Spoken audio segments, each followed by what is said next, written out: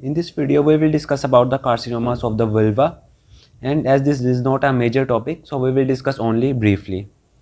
Remember that most of the carcinomas of the vulva are squamous cell carcinoma, and based upon the pathogenesis and histology, we categorize these carcinomas of vulva into two types. One is HPV positive squamous cell carcinoma, that is caused after the infection by human papilloma virus, and the second is HPV negative squamous cell carcinoma. So let us discuss this in detail. The first is HPV positive squamous cell carcinoma. Remember that this HPV positive squamous cell carcinoma is caused by high risk HPV strains that are HPV 16 and 18. Remember that in the previous video we discussed that human papilloma virus 6 and 11 are low risk and they result in condyloma acuminatas. But here these 16 and 18 variants are high risk and they can cause squamous cell carcinomas. So whenever a high-risk HPV strain infects the area of vulva, it can sometimes lead to the transformation of vulvar intraepithelial neoplasia. Remember this important precursor lesion, vulvar intraepithelial neoplasia, also abbreviated as VIN. Intraepithelial neoplasia means that the tissue itself is non-neoplastic, but the tissue contains some cells that are malignant in their cytology. We call this as intraepithelial neoplasia.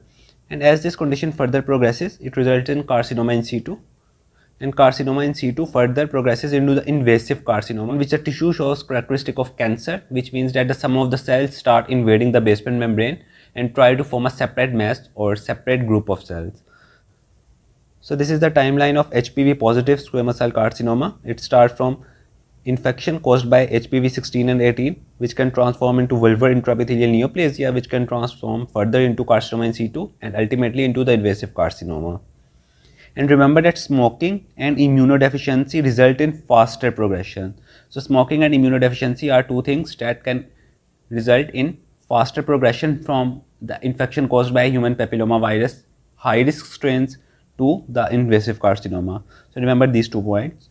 And this human papilloma virus positive squamous cell carcinoma usually occur in relatively younger women. Now let's compare this to the HPV negative squamous cell carcinoma that are caused by long history of reactive epithelial changes in the skin of the vulva. Remember that it is not caused by HPV infection. So there is a long history of reactive epithelial changes that result in a precursor lesion that is known as differentiated vulvar intraepithelial neoplasia, DVIN. So compare this with the precursor lesion of human papilloma virus positive cancers, that is vulvar intraepithelial neoplasia. But in contrast, the precursor lesions of HPV negative squamous cell carcinoma are relatively differentiated, so we call as differentiated vulvar intraepithelial neoplasia, and this ultimately transforms into the invasive carcinoma. And remember that as compared to the human papilloma virus positive cancers, these HPV negative cancers occur in relatively older women. So these are the few points for the differentiation. And as far as the morphology is concerned, remember that HPV positive tumors are multifocal and warty. So you can imagine that whenever an infection happens in the area, it can cause multiple lesions in that affected area. So HPV positive tumors are multifocal and warty, and HPV negative tumors are unifocal.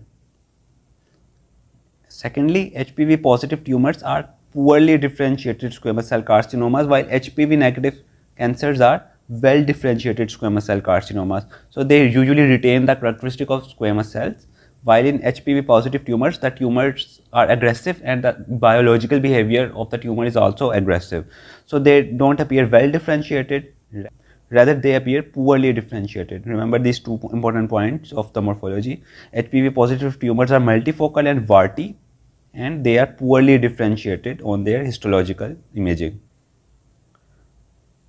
So this is the brief discussion about the cancers of the vulva.